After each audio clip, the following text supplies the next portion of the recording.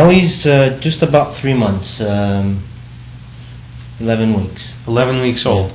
And we saw her doing some pretty neat stuff today. We see her go to her place. That's right. On command. Okay. And she's learned no bite when we tell her not to bite.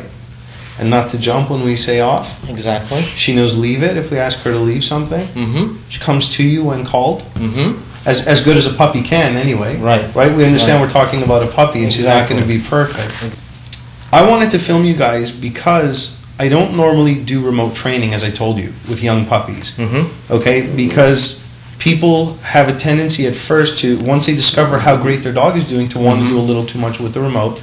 And my concern is for the puppy and that people don't rush things. But we spoke, and you already had a remote of your own. Right. And I said, as long as you agree to follow what I'm showing you, we're going to be okay. Exactly. And so we went along with it that way. Right. I think the results are pretty outstanding. I'm very, very impressed with your dog. As far as the remote goes, did you find it hard to learn to use to train your dog? I think with the right approach and guidance on how to use it, I think it's pretty straightforward. I mean, once you know how to time the remote with the correction, then it works perfectly. Right. So it's really the approach on, it's not just having a remote color, it's how to use Right. it correctly. Well, you originally got this from a friend of yours, right? Right.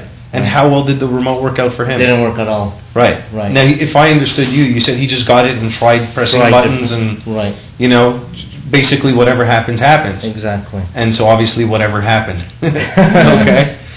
It's like anything else. I tell people, you know, you wouldn't buy a scalpel off the internet and then try and operate on your little brother. That's right. To me, a remote collar is the same thing. It's a powerful tool. Mm-hmm. And it could be great or it could be horrible depending whose hands it's in. But obviously you guys did a very good job with that, and I commend you for that.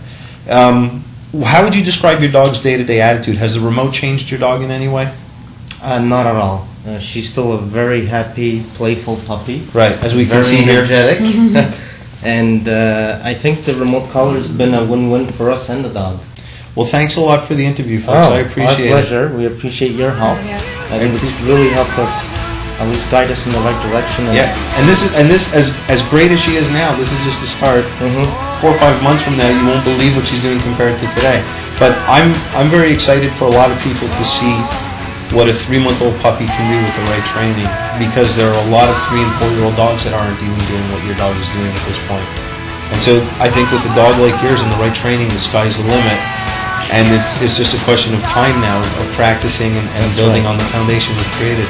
You have a tremendous dog.